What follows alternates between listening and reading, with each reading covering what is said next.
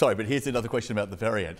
And this one's the one that was detected in South Africa because it appears to have additional mutations, which scientists say include more extensive alterations to a key part of the virus known as the spike protein, which the virus uses to infect human cells and may make the virus less susceptible to the immune response triggered by the vaccines.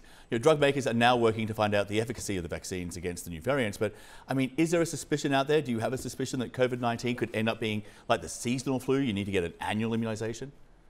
Well, it's an RNA virus and they mutate, and they mutate fairly fast, but this one does not mutate as fast as, say, influenza. There's a proofreading enzyme in its replication status that allows it to be more or less error prone as it goes through. So will we have to update the vaccine occasionally? Possibly. Yearly? I don't think so.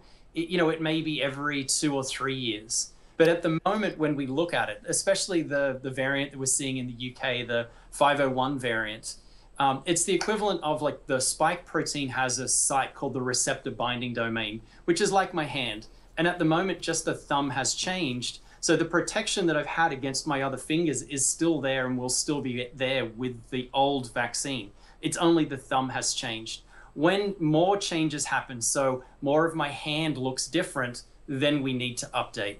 So for the moment, the vaccine looks great. It looks like it's going to protect us, certainly against the UK variant.